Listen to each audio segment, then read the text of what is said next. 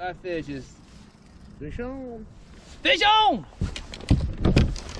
Yeah, they're taking no time. Let me guess. You're using one of them. Big, but it's a fish. Whoa, it's a blast of smallmouth bass, baby. Uh-oh, yes. Oh, looky there. Tell me, That's Gary, what them things look like. do you call that pretty thing in his mouth? Nice little dancing Ned. Nice. You know anybody that makes those? I don't know. I might know somebody. Yeah, I am out here. Let me wipe that off with the owner of Butcher's Baits out of Michigan. And we are going to have a blast with smallmouth bass. But ladies and gentlemen, the water temperature is only 38 degrees. But we don't care. I said on a previous video, it is nice to be with people who make tackle, but also fish in die-hard conditions. Big ball shad, that's exactly what you're looking for. And there was a bass, you can see right there. Bass kind of hanging out underneath of it. Find a shad, you're gonna find some bass. I flip to it. There we go. It can be done. Having a blast with smallmouth bass. Now we got fish on Ned Rig. No, you don't call that Ned. What do you call that bait, Gary? Dancing Ned. Dancing Ned. There are links to everything we're using down below. And here we are on a blade bait, a silver one. We've seen fish on the graph, lots of fish on the graph, and they are right on the bottom. So I've got the trolling motor on spot lock, keeping it in place. See right there, there's some fish there. It's like a school of probably bait. You can see where the trolling motor's facing though. It's out to the right. Get it right here in the center, move for us.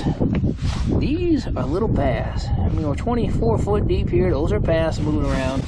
It is not a very fast bite today, being winter in a water temp. And you can see the water temp is very cold. It's very important to keep the baits right down in front of them. Oh my goodness. There we go. Hit it good. It's a smallmouth and it's on the A-rig. Ain't not very big, is he? But I gotta show you what I found on my graph. Tons of fish out there in deeper water. Tons of fish. And I'm in 20 some odd foot of water, and this is what I'm seeing right there. So I threw it through that. There's a big bait, ball of shad and bass through there. There's another A-rig fish. Yes, sir. He's a little tiny tyke. Whew. It helps knowing where fish winter at where we are. And I know that because of experience here in the past. Fish tend to winter in the same spots year in and year out. Once we got those areas, use the electronics to pinpoint where to cast, where those fish are, and how to present our baits. We're seeing this under there. That's got to be a bass underneath that bait. See where that trolling motor's pointing, and now look all that down there. Now we've been spot locked here for, I don't know, 30 minutes, and it hadn't shown that. So the myth that fish don't move in the wintertime is nothing more than a myth, and that's proof of it, because where were those fish 30 minutes before we got here? I don't know, but they weren't there. Fish do move. I do think they tend to stay in the same area, but they will move around. All the tackle Gary and I are using today is in the description. Of course, we got Yoda's rods here, which really help out, but also, we need some help besides that. We do. See, Gary and I, we're good looking, fun, funny, charismatic people, but we don't have a lot of followers on Instagram. Please, look us up on Instagram. Don't even look up, just go down below in the description. You're gonna see things like promo codes, links to everything we're using, but also links to our social media. Check us out. Please give us a follow and a like. Yeah. Yeah, cute little guy. Smallmouth bass and blade bait. Have it on for a second? Yeah, just a split second. All right. There's another blade bait fish. Oh, but fun during the winter, Gary.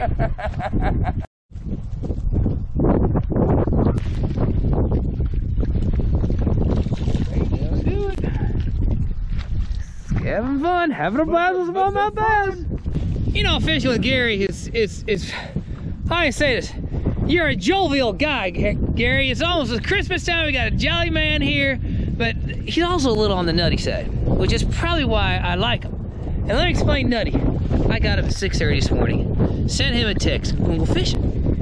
And I actually wrote to him, are you up? And he wrote back, I've been up since 3:30. 3:30! Doing what? Doing what? Making baits. Yes, I got a smorgasbord of baits, but I really liked his answer. Gary, what in the world are you doing up at 3:30 in the morning making baits? What are you doing? Why do you do that? I love doing it. If you can't get up by 1:30, 2 o'clock on the weekends, there's just no sense in sleeping in when you got something that you like to do. Man. And this is coming from the nut who's fishing out here in the snow. And see the snow out here. See, that's what I'm talking about. You think about tackle companies, where you get your tackle from, you should make sure they are fishermen themselves. Gary's one. Die hard. Die hard. So wives kind of think we're on the crazy side or dumb side, but I mean, just a smidge. Who's paying attention to them anyway? Woo! Having a blast with the smallmouth bass. A little guy, but he's cute. He's fun. He's December 18th. Smallmouth bass. Again, that blade bait, we really fine-tuned. That's what the best bait is to throw today. Got some on the A-rig. Got one right away. Gary did on his Dancing Ned.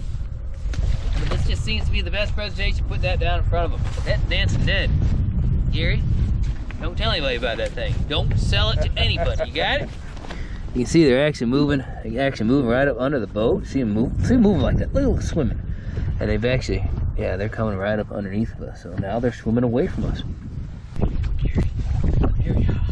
Smallmouth bass. Smallmouth bass. See, working blade baits really comes down to the action that you give them. And I'll be first to admit that it is necessary to mix it up. Sometimes they want a very aggressive hop, consistent hop of 3, 4, even 5 foot off the bottom. That is not the case today. Today they want not very big hops, but a long pause in between. Several of the fish, actually most of the fish we're catching, is when that bait's been sitting on the bottom for 1 to 3 seconds, we lift up and they're on. There we go again, Gary. Nice. Yeah, I don't know any better. I felt it feels a little bit better. Yeah. Nice. Hey, a little bit better. He's a chunky. There you go. So the fish eat in the winter. Look at the belly. Look at the belly. You can't tell me this sucker hasn't been eaten. See those fish there. Now let's see. Keep going forward, trolling motor.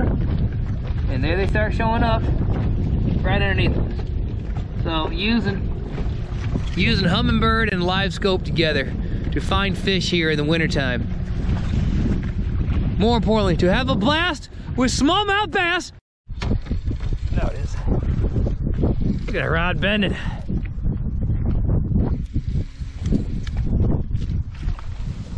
Yeah, he's a fighter. He's a fighter. Yeah. Swing him. Uh-oh, he's in my A-rig now. I don't know if I can handle that. Yeah? Yep. Yeah. Gary, you gotta say those magical words now. Say them. What are you having? Having a blast with smallmouth bass. Yeah, that's it. Right here in December. Just a little tighter, but he works for a day like this. Tell you what, every single person who was on their couch on the 7/7/18th didn't catch that, did they?